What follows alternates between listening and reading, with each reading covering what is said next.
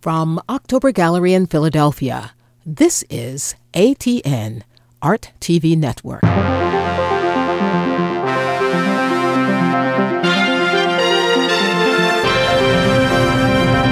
My love for the arts, because I'm serving a greater purpose than just my own ego. You know what I mean?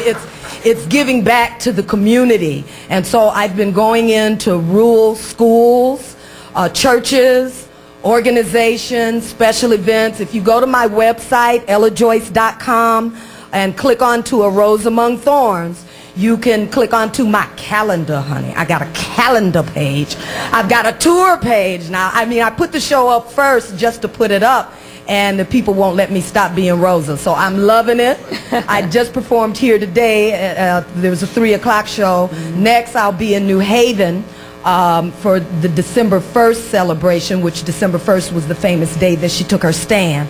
And so what I've been trying to do is keep her memory alive and keep the actual facts alive about our civil rights history. Yes. And to go into the rural areas where these kids don't get a chance to see the people that they see on television, and they don't get this kind of entertainment. So I just left Alabama through the State Council of the Arts, and I went into places like Lowndes Middle School and Fort Deposit, Bowlergy, places nobody's ever heard of, but the kids loved it. And it let me know that, you know, there's one generation that knows rock, that's us old folks. But then there's another generation, these kids know Uncle P and the Waterfalls video, which I did.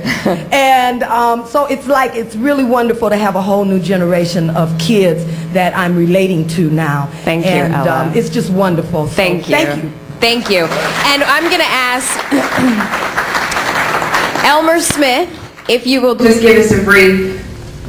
We took up too much time. It can only be brief. First of all, I want to thank Mercer Red Cross for the opportunity to be here today. Bob Locke for gathering this incredible panel of the Illuminati.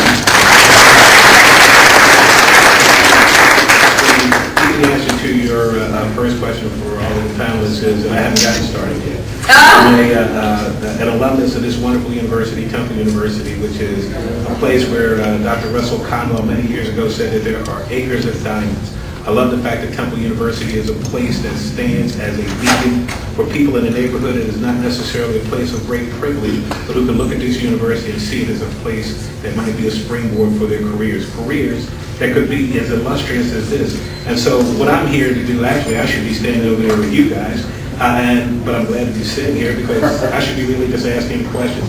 The first question I want to know is, how does a trash man get a wife like that? Well, Elmer is nothing if not smooth, and always has been. You know, we heard some interesting things just now. As you all were talking, I mean, we went through this road with you, from being in the circus to being on Broadway to hustling in the streets.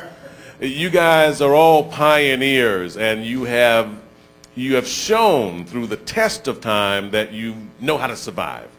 How hard was it along the way to keep reinventing yourself, to bounce from the one thing to the other thing, to try and stay current, to try and get to the next thing? To anybody who wants to take that. I have a dear friend who a long time told me that life is a drama with endless episodes. We are all actors and actresses on the stage of life, playing our own sacred roles. While the scenes are changing, the light within us remains the same. Because I've been able to work among some of the most beautiful people on this planet, in my theater world, my television world, and my personal life, I've been able to find my grounding over and over again. The decision to renew myself has been a personal choice for me. I believe that the human mind, body, and soul can recreate itself at any time. I believe that we as a people can constantly reinvent ourselves. Right now, we must seize the time. Doesn't it feel good to see us winning for a change?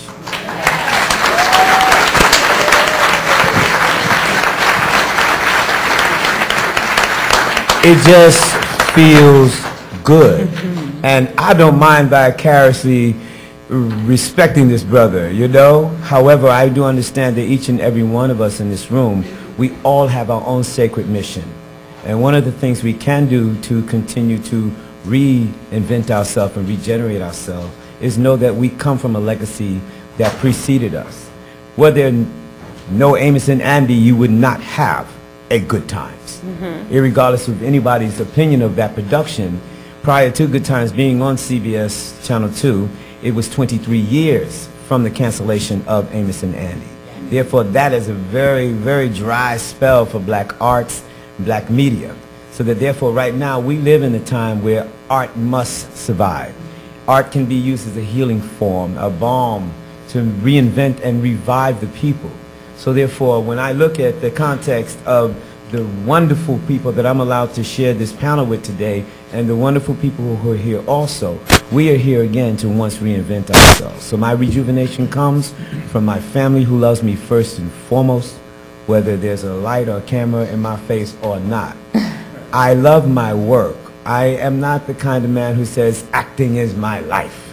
If I said that, then I wouldn't have a life. Acting is part of the work that I do while I'm on this planet. And I wish that each and every one of you continue to reinvent yourself at any instant moment. Thank you, Ralph. Here's what. I got something. I can say something. Please. Hey, so Ralph, you deep, cuz.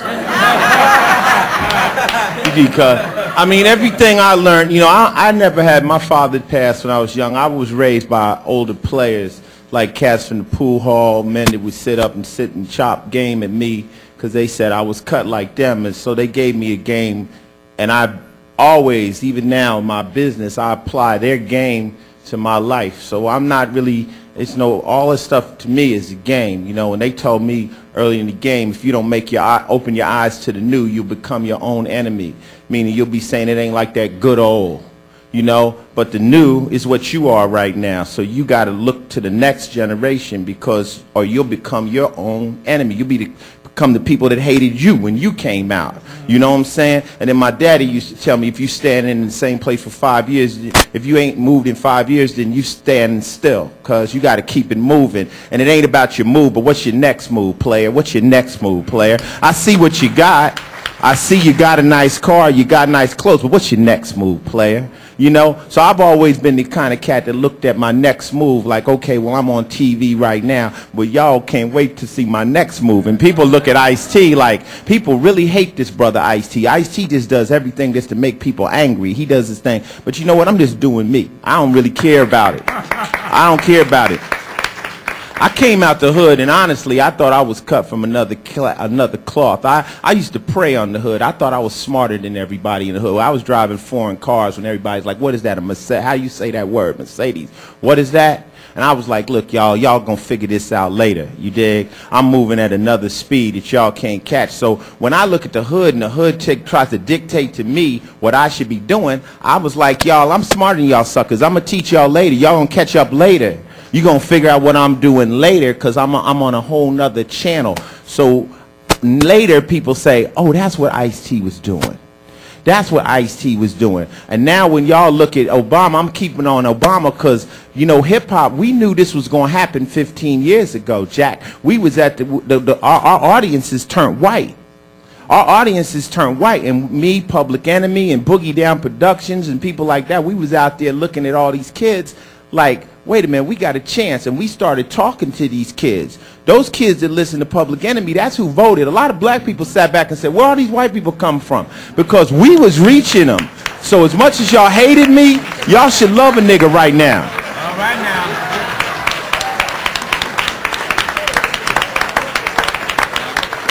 So sometimes the answer is, sometimes the change is going to be so aggressive and so fast that the average cat can't understand the change. They're going to be like, well, what's he doing?